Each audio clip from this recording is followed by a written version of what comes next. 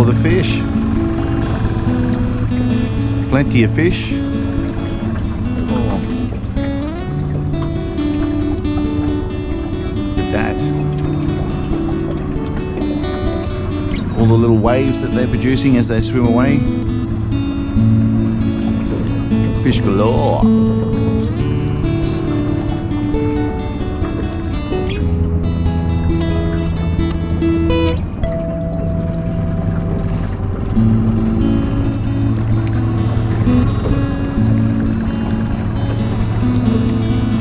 .4 meters deep.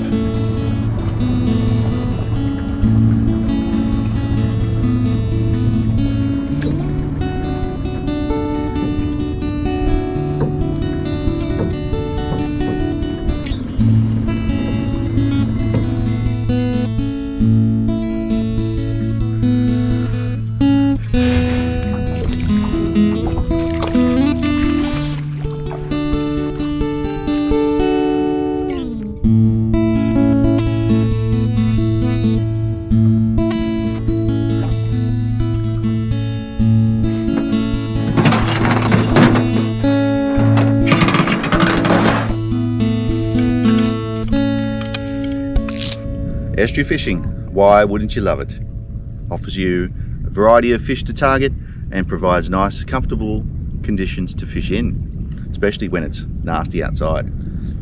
So I've come down to my Hayes Inlet area, my local inlet, and I've decided I haven't fished up the back end of it near the green zone before, so I've come down to have a look at what the sandbanks and what it looks like at low tide, so I can see where to fish and give an idea what might be here. So let's have a look around. Right, come up in the tinny, explore this area. It does get shallow in a couple of spots up coming in, about half a metre. There's no problem with the old girl though, she can do it.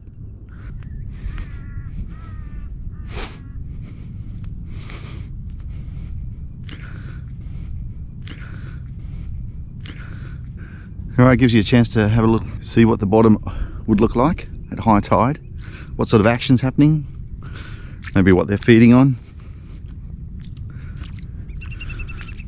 Find some yabby holes, you know, there's some good feeding spots. Sea life. Doesn't seem to be any yabby holes at the moment. The sand's pretty firm, a sandy mud bottom.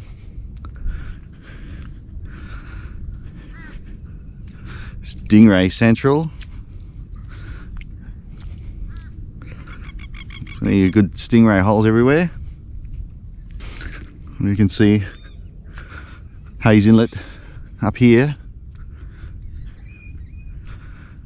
has quite two little branches. I think the main one goes off to the left. Smaller branch that finishes off up here.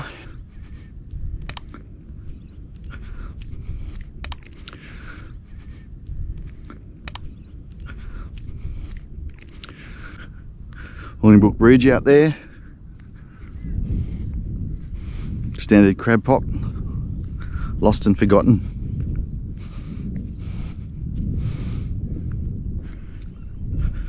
Drain lines.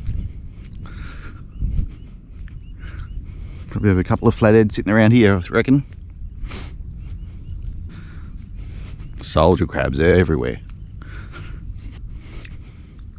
Mud's still fairly solid here.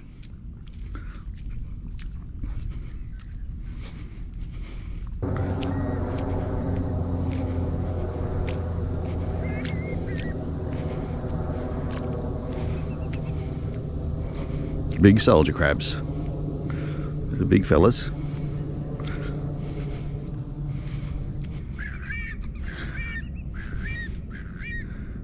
There's a green zone marker. Up that way is all green. Can't fish in there.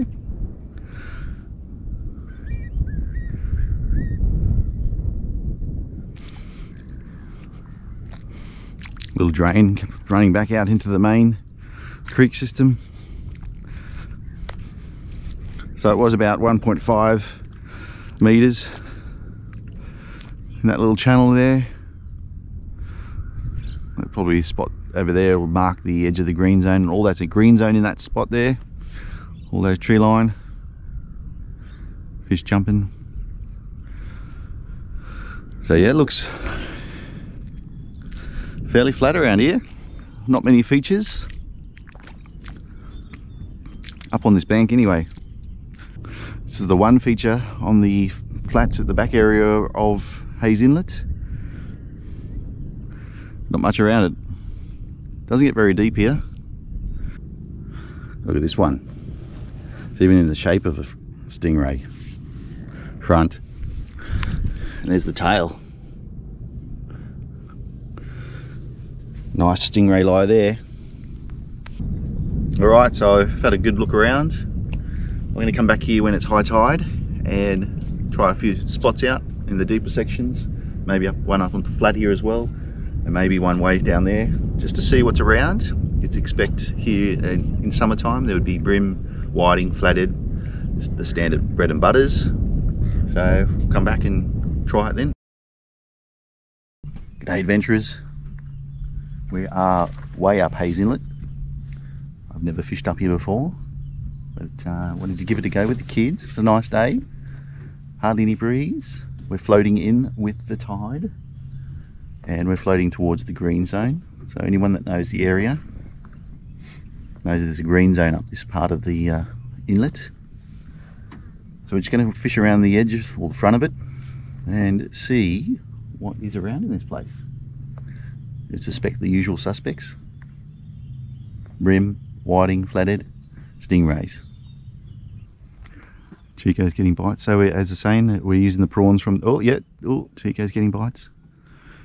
We're using, yeah, let's go Chico, go, you're on, I think. Oh no, there's all the fish jumping next to us. Kids are using the prawns. Go, wind, you got a fish, go Chico. We're using no sinkers. No sinkers. Little bream. You still got it. Chico.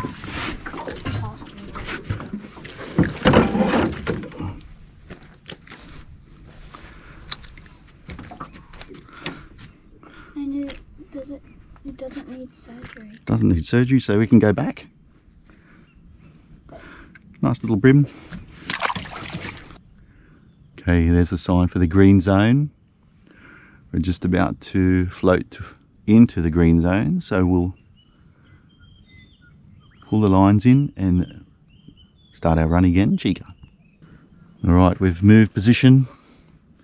There's the green zone. We've moved to the back of the little island.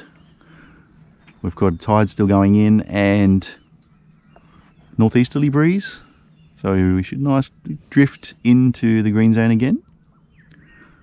I think we're about 1.2 meters of water. Go bin! So they're only a little something. Oh, it's a flat looking thing. Oh, it's a good bream bin. Hang on, scoop it out, Chico.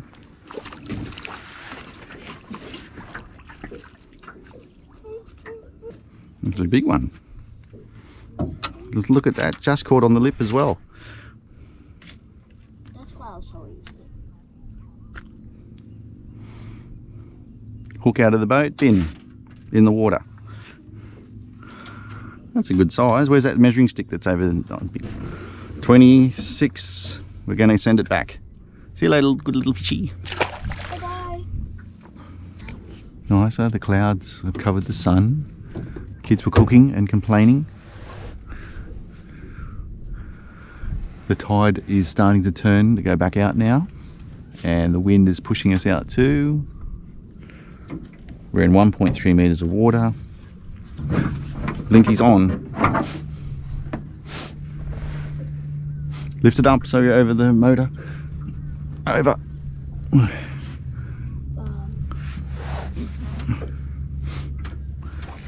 That's it. Keep it out of the way of our lines.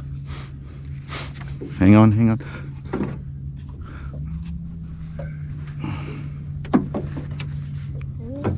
Only a small brimbo, isn't it?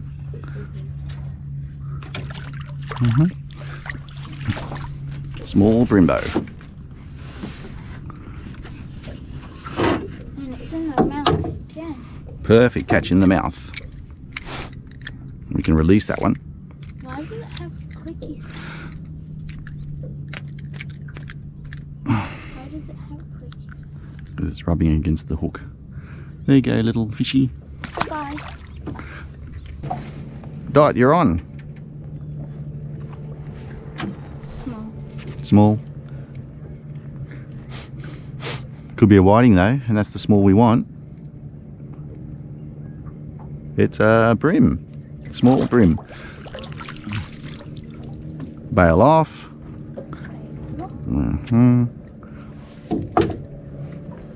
Another bream. Nice mouth catch. Bye-bye. That's a big bend. Go. Oh, you broke it, Ben. What was it? Blinks has got something good. Blink. Camera on. Be gentle, remember? You lost it, have you? Because you reefed it out of its mouth? Keep winding nicely.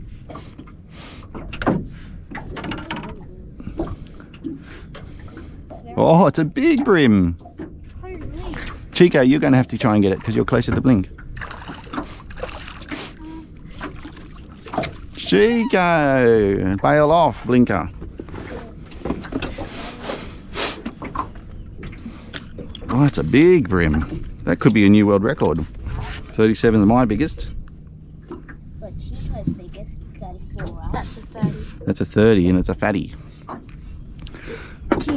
Keeper, 30 centimetre, nice brim. That's it, 9 o'clock. Could take the kids back to parties, so pack up time. Just a nice brim right at the end, kids. I should say we just come around the southern side of that little island up here. Picked up that nice 30 centimetre brim. Oh, you had no bait on there. No wonder you're getting no bites anymore. Anyway, that's it. Let's get back in there, kids. Let's go home.